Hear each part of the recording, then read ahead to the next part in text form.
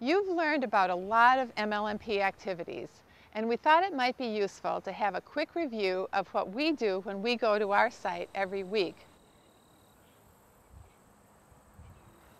When we get to our site, we first fill in the date, names of the observers, our site name and location, the time we're starting, and the temperature and the shade at the top of the data sheet. Then we get to work, checking plants to monitor.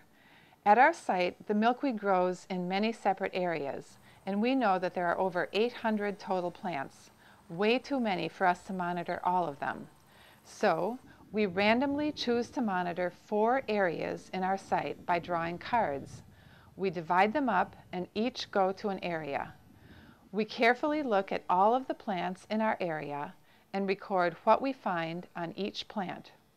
We've chosen to use datasheet 1C because we keep track of the number of monarchs on each plant, but you can also use datasheet 1A or make your own datasheet, just so you record all of the information.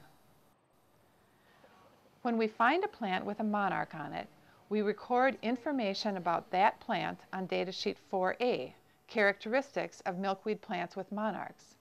It's nice to have 2 people to do this, one to measure and one to record.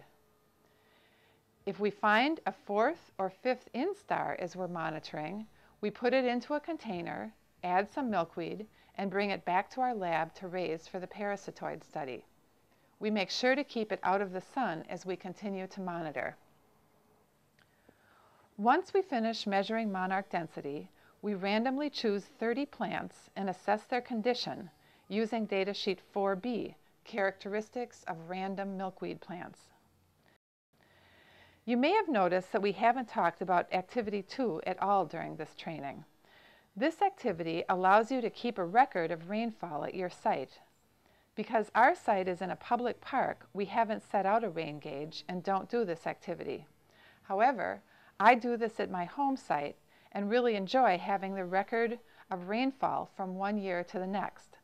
I empty the rain gauge every week and record the information on datasheet 2, rainfall data.